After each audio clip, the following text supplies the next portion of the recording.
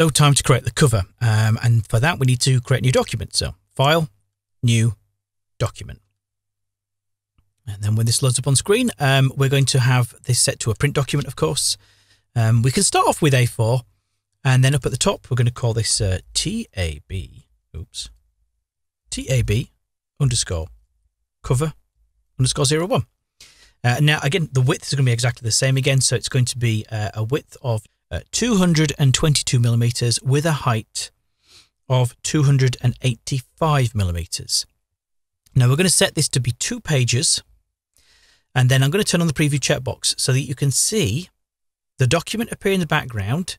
And notice that we've got facing pages turned on. We've got 2 pages, but we're starting on page 1, which means that these two are going to be split in here. We don't want that. We want them to be connected together.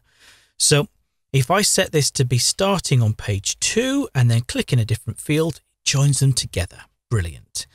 I am going to set the column gutter in there to be 4.233. I am just going to have 1 column.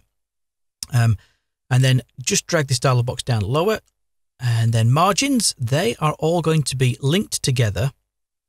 And then I'm going to change those to 4 millimeters.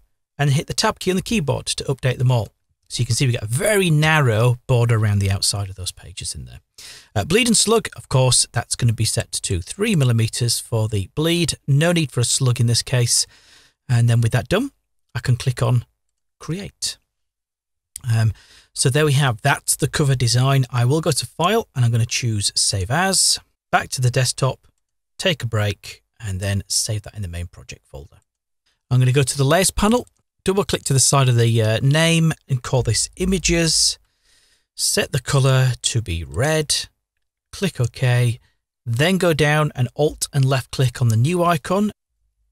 Text, leave it set to light blue, click OK, and then from here we're in a good position to start adding content in there. So File and then choose Save once more.